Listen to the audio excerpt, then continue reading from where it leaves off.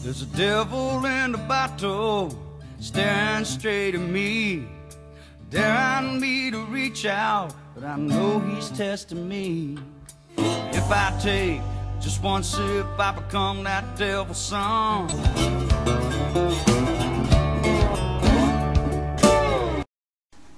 Welcome to part 2 of making a mead. My name's Zippy and welcome to the channel. So let's talk about ingredients. First thing you need is £3 of honey. And the jars I get is Tesco Clear Honey. This is the cheap. The whole point of this is to do it on the cheap. Tesco's Clear Honey, it's blended honey, it's pasteurised, you don't need to do anything else. Don't get the everyday honey if you go to Tesco's. There is some debate of what if they put inverted sugars in as well. But Aldi's, £1.50 a jar, Lidl's £1.50 a jar. Both those honeys are good. I've tried them both to make a mead or to make a melomel test batch, because I like to save my best honey for the bigger amounts, obviously. That's the first ingredient. Spring water is the next ingredient. Don't use tap water. I live in a chalky area. They also put fluoride in, so after the weekend, if you open a tap with a cold water tap, you can smell the chlorine and the fluoride. You get that smell. Use spring water. It's more neutral. You don't want the pH to go drop too down. Honey's quite acidic, so you've bought 5 litres of spring water in the container. You can use that. So that's the next thing. And the last thing I want to talk about is yeast. Now you can use bread yeast. I've used it before. Alison's bread yeast, strong yeast. Tops out about 11% alcohol, 12 if you want to push it. We have Young's dry active yeast. It's another type of yeast. Or you can go for a specialised yeast. Now, if you're doing a strong must, which is 4+ pound of honey, you don't want to do it all at once because you'll overwhelm the yeast. If you're doing a strong one, you can use a champagne yeast. I'm using the most common one for meads, for medium sweet mead is, or even slightly dry, medium dry without being too dry, is Lavin D47 is recommended. Americans seem to get that one and use that one a lot. But I've read on the forums, and I'm actually going to try this for the first time, so I'm going to use Lavin 71B. This doesn't ferment out so much, so it leaves quite a bit of residual sweetness. So you don't need so much honey to get a sweet mead. It won't be as strong. I think it tops out about between 13–14%, but leaves a lot of sweetness. So that's your yeasts. The next thing I'm going to talk about is yeast nutrients, because honey's not got no amino nitrates, so the yeast can't feed on. So you need some yeast nutrients. Now I use a combined one, trinosylmil. It's a combined one. It's made by Richie's, a couple of quid from a brewing shop. In the old days, we would throw in a handful of raisins, or a packet of raisins, and a spoonful of Marmite, because the Energizer is basically B12 and B6. So, a spoonful of Marmite and raisins. During this series, I'm actually going to make an old-fashioned mead using bread yeast, raisins, and Marmite. And at the end of the series, I'll bottle them up. I'm going to send a few bottles out for comparisons. I'll send a couple of bottles out, one of each. So, but that's later in the series, and I'll talk about more about the yeasts later in the series. So that's our ingredients. Now, first of all, we're going to go and sanitise our equipment. And I actually turn around and usually use VWP, or Brew Clean. But this one's no rinse sanitiser from the range. It's a £1 thing, £1 a packet, so I thought I'd give it a go. I've used this actually for sanitising bottles with bottle rinser. So I'm going to use that. Read the instructions. Remember, you're only working with a gallon, so you're not working with a big bucket. I think VWP's a teaspoon a gallon. Fill it up, but don't pour it away. Put it in a bowl because you're going to need to sanitise all your other equipment as you go. So let's go on with the sanitisation, and we'll go inside and make the mead. If your demi-john's been stood for a while, this one's been stood for a couple of weeks, I'm going to turn around and rinse it with hot water first, then add the steriliser and shake it. So I'm going to get the sterilising done, and then I'll get back to you when we get on with the mead. Right, there's the honey standing in hot water. This just makes it a little bit more fluid, easy to pour. I'm not going to heat it up. I'm not going to heat it up at all on the stove. This is a basic mead. And any honey you buy, like this is Tesco's clear, but if you went and bought to Aldi or Lidl's, just £1.50 a jar, you're talking £4.50. You can buy one jar of honey at £7.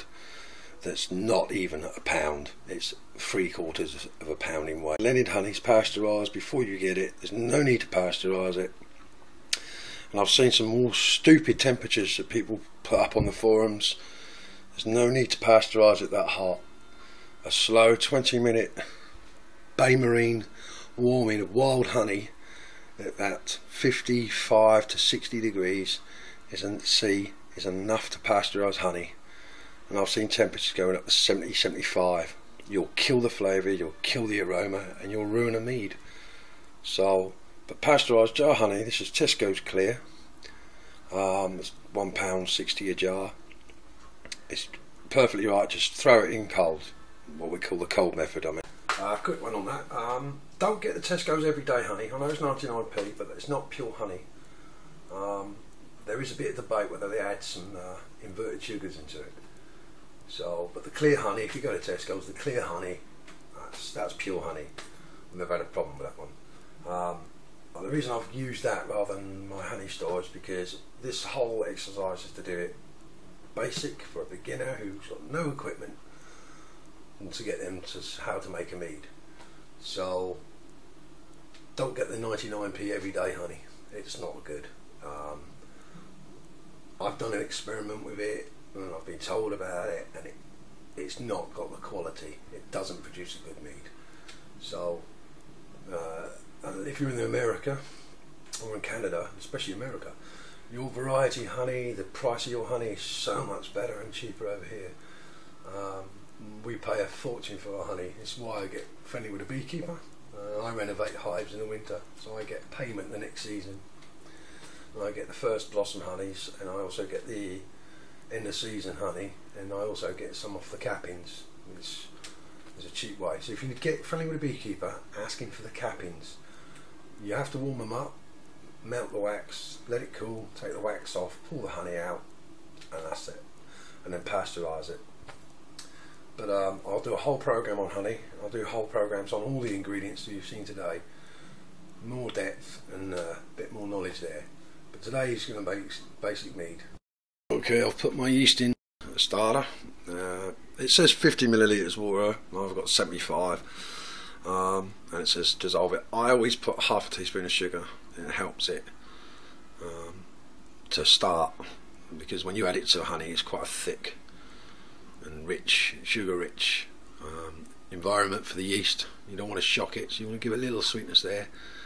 Ideally, if I was making a must where I'd warm the honey, I'd put a little bit of the warm honey into that. But that's fine. Just a half a teaspoon of sugar, 75 millilitres. Give it a whisk, let it stand for 20 minutes, and then you're going to whisk it up when you pitch it when the temperature's right. Okay, I've put the yeast nutrient in, which is my dry ingredient, and then I've using the funnel, put it in there, and then pour in some water. That washes the rest of the nutrient down, and then we're going to shake that. So take that, put that on the cloth, put the cap back on, tight, give it a shake. So the yeast nutrient's now in there in the water. Now I'm going to go and get the honey, and we're going to pour the honey, hopefully it's nice and runny because it's warm, through the funnel. And you want some hot water, so you want to boil the kettle. You're only going to use a little bit of water just to rinse out the jars. So I'm going to get the honey open and pour it in there, and then I'll show you how we rinse the jars out. Right, the honey's been stood warming up, so it's nice, it's even runny, it's more fluid. And the reason I don't put it straight in, I always crack it first and leave it there, because these are hot. They've been stood in hot water, and so are these, and you don't want to be struggling trying to open a lid. So lid off, and then you can see, come out a bit, let's pour that in. See how runny that is, it's flowing. and it's flowing straight into the fermenter. It sits at the bottom, but that's not a worry, we're going to shake it all up. But it just means you get more of the honey in the first hit with your pour than you ain't got so much to rinse out, which means you don't need to add so much hot water, therefore increasing the temperature of the must and then having to wait for it to cool down enough to pitch. So that's one's in there already. Let's just get the other one.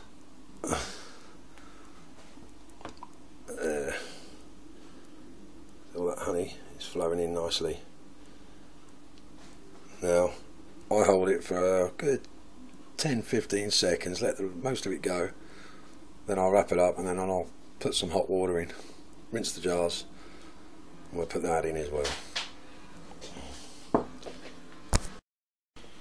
Okay, you can see I've just put that much hot water in, just a touch.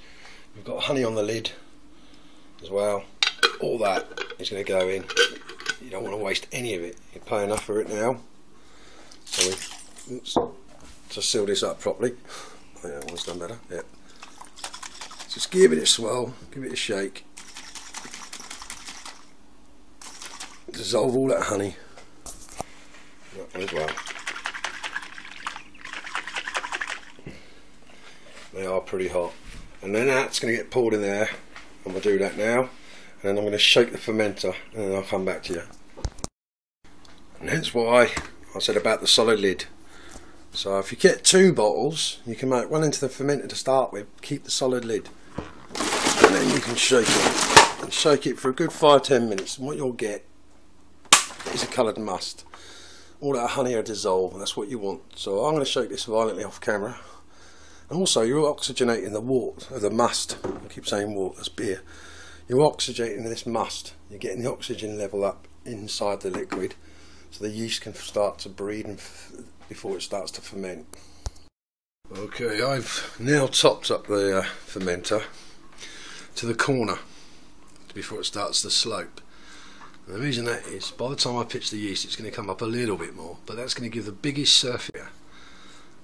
The bubbles obviously trap air, and also the contact with the air in the space once you've put the seal in, all that air, all the oxygen in that air gets used by the yeast. So you want as big a surface, so you've got more contact and more gas exchange, and that helps the yeast multiply quickly, and therefore a lot more yeast bodies, or yeast cells so they call it, a lot more yeast, quicker fermentation, a better fermentation. So we're just going to take a hydrometer reading for that. So I'm going to pour some of this into a glass. My hydro jar broke the other night, so I'm going to pour this into a glass, take a reading, and then I'll get back to you with a reading. Just take the pint glass and put it in, and it came up 1070, so you should be around the 1070 mark. Now you might think that's low for a mead, but remember, when we top up this headspace, we're going to add more honey, so that honey will take it up a bit. So 10070 is a bit low. I could add extra honey and not so much water, but I'm doing this on the cheap, simple mead. So 3 jars of honey is good. And when we top this up, I'll probably use another half jar, 3/4 jar, and that will take it up another good 16-17 points at least. So you'll be around the 1090 mark. The yeast I'm using is not a strong fermenting yeast. It's not as aggressive as champagne yeast. It won't be completely dry. So all I've got to do now is pitch the yeast, and then I've sanitised the top, and the airlock is now sanitised, so that will turn around and go on. Once I've pitched the yeast, this will probably be about another 10 minutes, and you can see the yeast, it's really developing, really frothing up. So whisk that, or break it down with a fork, and then you pitch that, and then what will you do? Put the solid lid on again, shake it like hell for a good 3-4 minutes. Just keep shaking it, let it settle, put the airlock on, and then you should be away, and within a couple of hours that should be starting to bubble. So once I've pitched the yeast and shook it up to aerate the must, and I put the airlock on, I'll get back to you.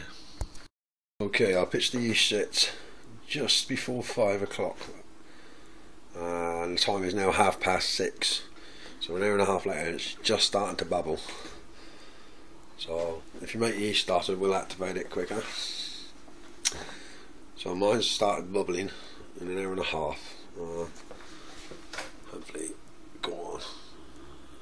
Maybe not. Never worked with airlocks. There it goes, one bubble. So it's just started to bubble. Tomorrow, I'm going to shake this up again. There is a method where you take the airlock off, let the air back in, and start it again. For the first 3 days, you want to oxygenate. A lot of people don't. I don't normally bother. I'm going to try it, and I've read up about it, and apparently it can help the yeast. So we'll do it tomorrow. That's a 24 hours period, and I'll uncap it, and I'll put the solid cap in, shake it up again, and hopefully that will help it. Don't have to.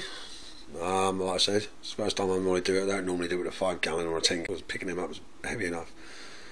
But aerating it again with a stone, with the big Meads batches, you're talking 54 litres. That might be a way to help the yeast not be overwhelmed. But yeah, hour and a half, and I'm starting to bubble. So you should be bubbling within a couple of hours if you make the starter. If you dry, just put your yeast in dry and shake it. You've got a bit of lag time, probably about 4 to 6 hours. So if you make it in the evening, by the morning it'll be bubbling a good